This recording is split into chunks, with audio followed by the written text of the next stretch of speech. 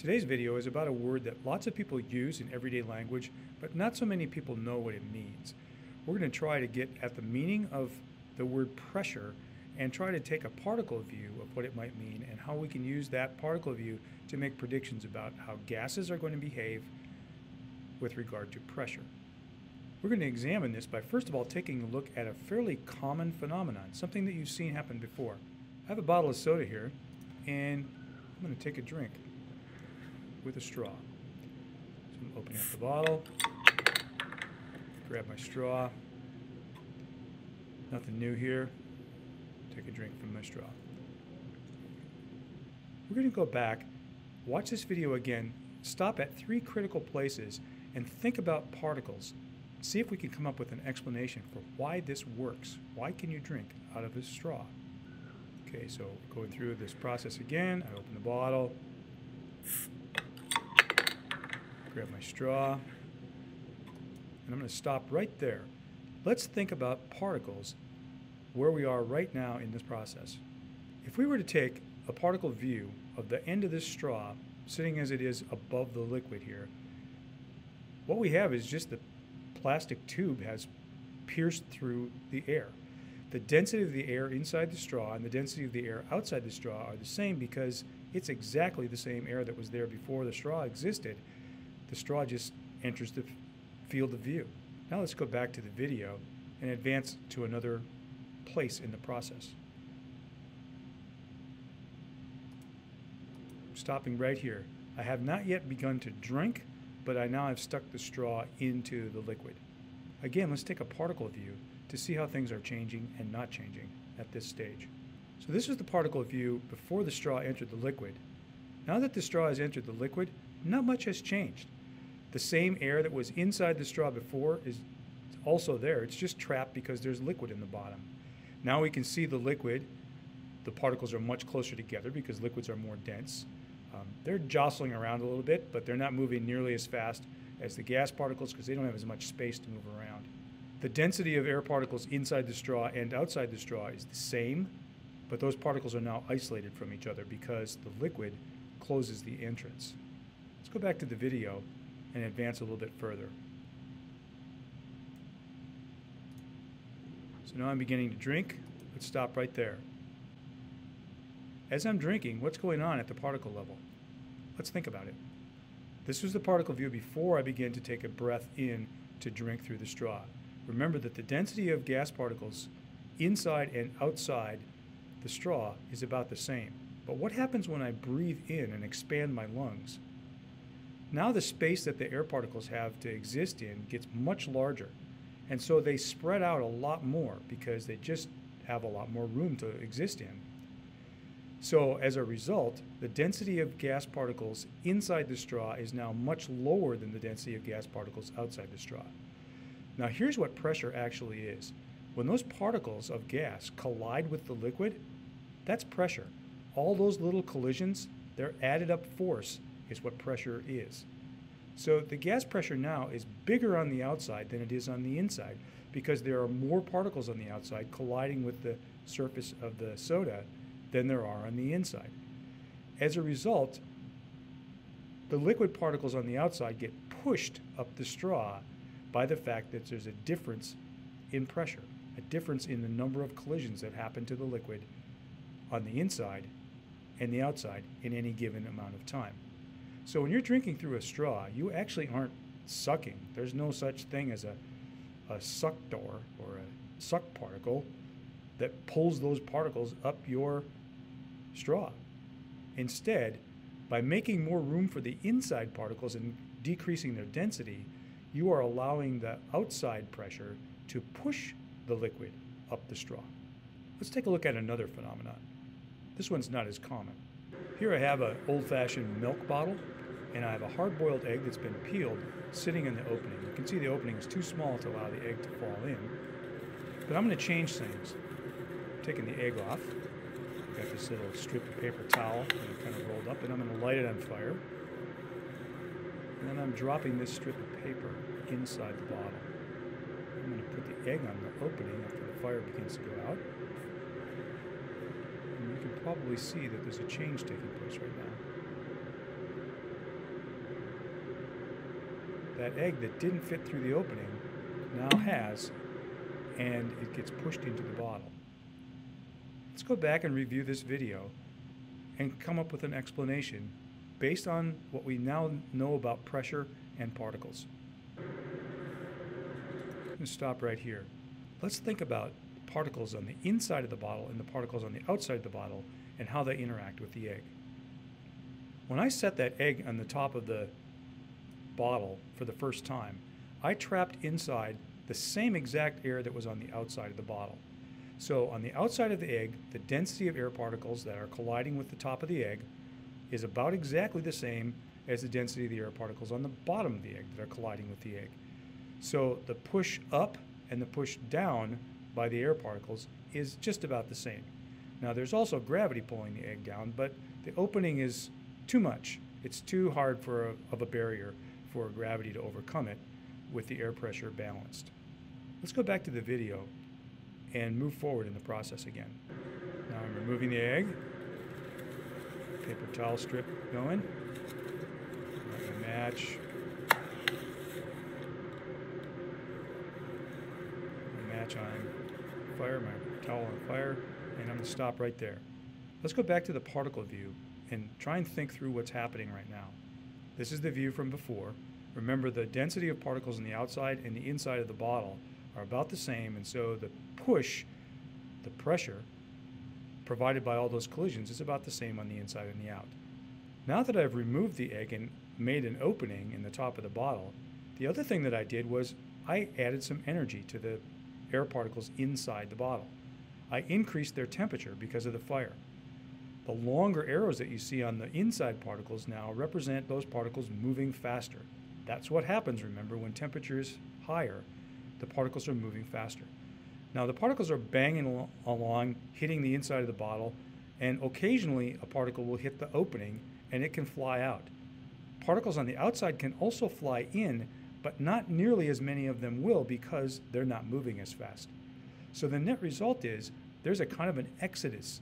Lots of particles of gas leave the bottle because they're just moving faster than the particles outside, and they can push their way through the opening and join the particles on the outside. Let's go back to the video. So the fire goes out, put my egg on the top, and the egg begins to move into the bottle. Why is it happening? Let's stop right here and think about particles. Now remember, lots of particles are leaving the bottle during the stage where I have the fire inside. What's the effect of that in the end? Now that my egg is back in place and a bunch of gas particles have left the bottle, the density of air particles inside the bottle is now much less than the density of particles outside the bottle. So the collisions that happen on the bottom of the egg are not as many as the collisions that happen on the top of the egg from the gas particles. We would say that the pressure inside is less than the pressure on the outside. So what's happening is the outside pressure, because it's the same approximately as it was before, is now bigger than the pressure inside the bottle, which is less because there are fewer particles, and it's shoving the egg inside the bottle. Let's take a look at another kind of unexpected event. Here I have a glass, kind of a flat top. I'm going to pour some water in there, and I'm going to fill it as completely full as I can. I'm going to grab an index card that I have. I'm going to set it on top of the opening, hold it in place, and then flip it over. Now watch what happens when I take my hand away. The index card stays there. I push down and let some bubbles of air inside. And when I do, the index card falls. Why did that happen? Again, we can probably provide an explanation by thinking about particles and how their collisions cause pressure.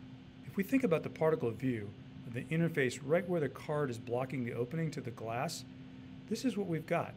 Above the card, we have fairly dense water particles all crowded together in that liquidy way where they don't have any structure, but they're compact. Underneath, we have air particles. Those air particles are flying around all over the place randomly, and some of them are going to be hitting the bottom of the card. there is apparently enough of them that their added up force from all those collisions is sufficient to keep that water in place. The only way I'm able to get the water to come out is if I allow some air particles to get in on the other side and begin to push down, just like their partners on the outside are pushing up.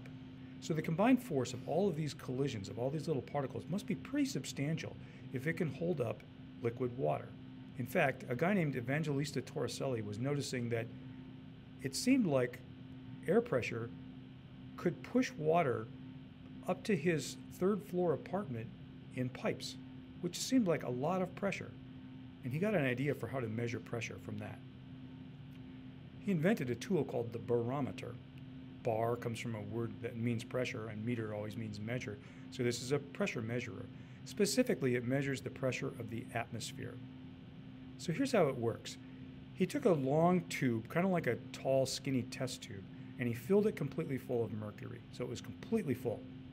He also had a small bowl of mercury, and then he put his finger over the tip of the tube, flipped it upside down so that the opening was down and the closed end was up. Remember, it's full of mercury, and then he takes his finger away. Now, mercury's pretty heavy, and that's why he chose it. He knew that he would need to have a barometer that was really, really tall, like 3 stories tall, if he was going to use water. And he knew that mercury, because it was more dense, would be heavier in a smaller space. So he takes his finger away, and because the mercury is heavy, it begins to fall out of the tube. But don't forget, there's something pushing back. It's the air pressure. Let's take a particle view. If we look at the top of the tube, look at the interface where the top of the mercury column is, in the bottom of the view, we see just mercury liquid particles. Again, compact, not structured.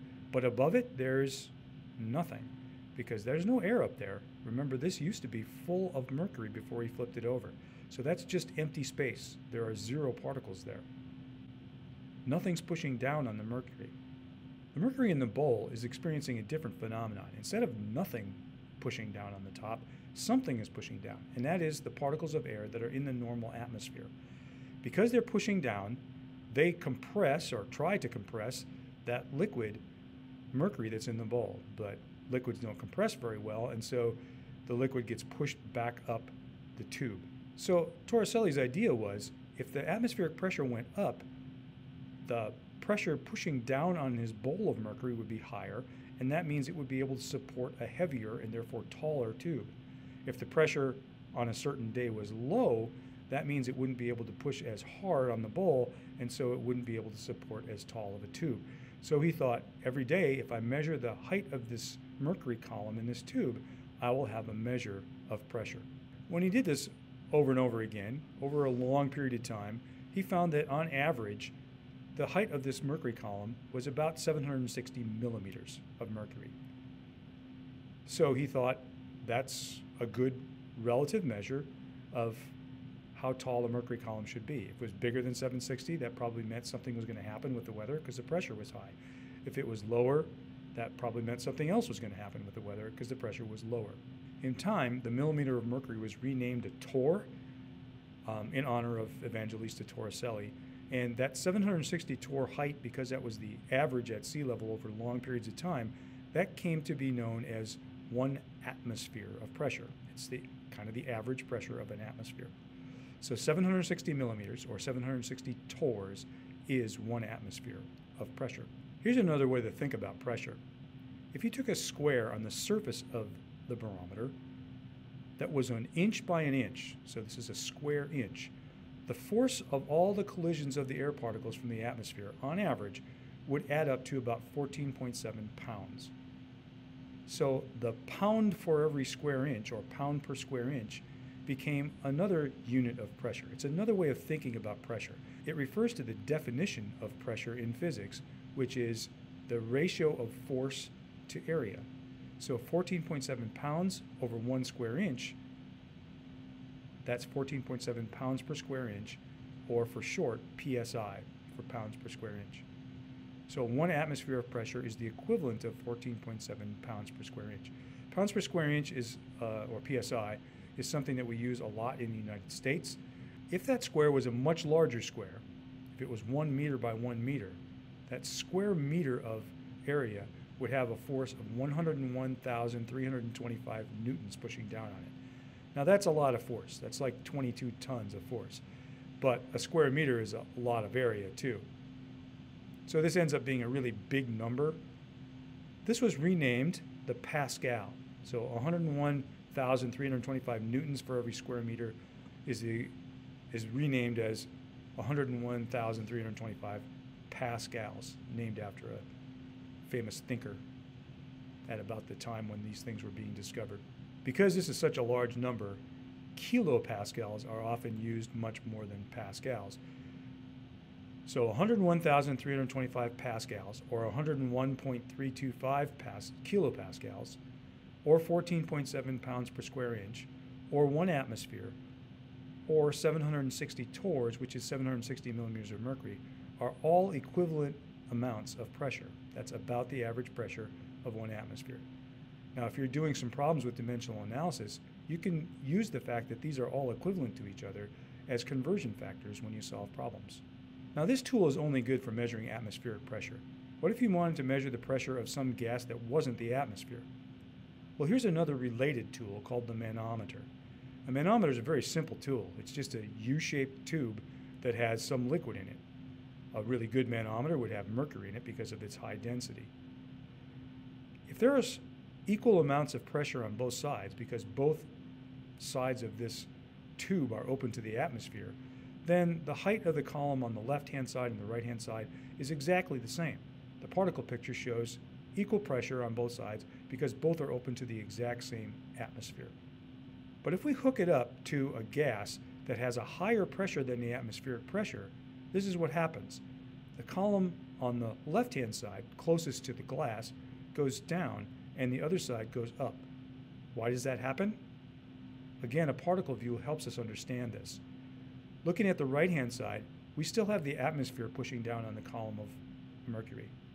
But on the left-hand side, we now have more particles, and in this case it looks like they're moving faster, which means more collisions, harder collisions, more overall pressure from the sum of all those collisions on the left-hand side. Because the left-hand side is being pushed on harder than the right-hand side, it goes down farther, and the right-hand side goes up proportionately. So how do we use this to measure pressure?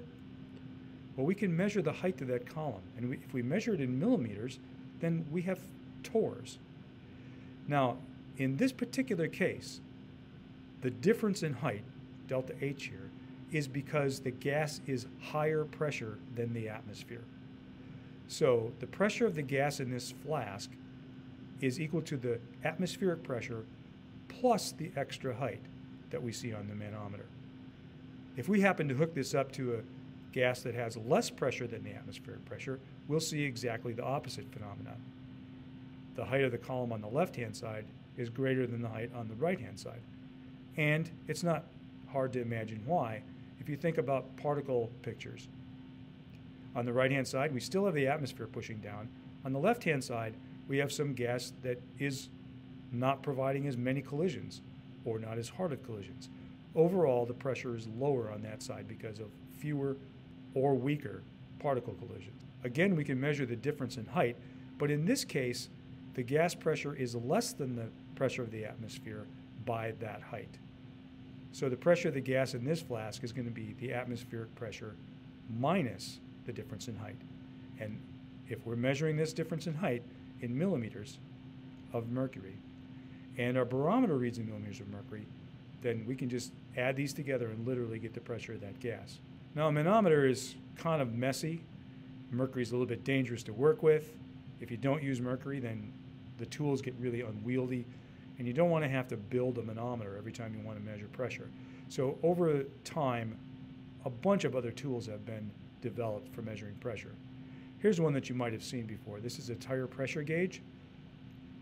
This works by attaching the tire gauge to your tire, and when the gas inside, the air inside the tire, rushes into the head of this thing, it pushes on this little stick that used to be balanced because the air pressure inside and out was the same, when you put it on the tire, it tells how much higher is the pressure inside the tire than the atmospheric pressure outside. How far the stick comes out is proportional to what the pressure is, and then you can just read off of that stick. An interesting thing that lots of people don't know about is when you're measuring the tire pressure in your car, say it's 35 pounds per square inch, that actually isn't the pressure inside your tire. It's 35 pounds per square inch higher than atmospheric pressure. So if we wanted to really know the pressure inside our tire, we'd have to add the atmospheric pressure to the tire pressure. People have figured out how to put a little diaphragm, a thin metal disc that stretches inside of a tube like this. And so if that diaphragm can be used to activate a little lever, it's attached to a needle, then you can have a dial pressure gauge. So you can hook this up to your tire or whatever you're trying to measure the pressure of, and that dial will tell you what the pressure is. It's a little easier to use. Eventually, some people figured out how to use electronics to measure stretch of that diaphragm. And so digital tire pressure gauges were invented that allow you to electronically figure out how much the pressure has stretched the little diaphragm and give yourself a readout. These little diaphragm-based pressure sensors can be made very small and actually pretty cheap. And so airplanes and spacecraft and things like that have these little pressure gauges all over the place that can be electronically read and their information fed into computers.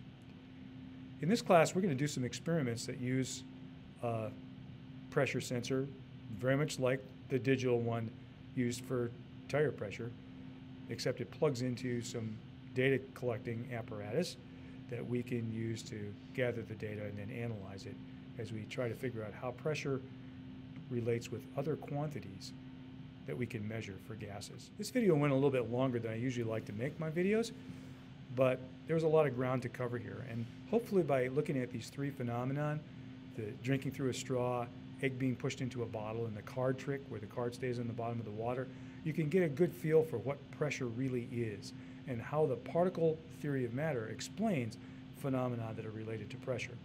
Also, you should know now how pressure is measured and the units that we use for measuring pressure. And now you're set up to use pressure as a measurement that you can put into experiments to try to get at how gases really behave.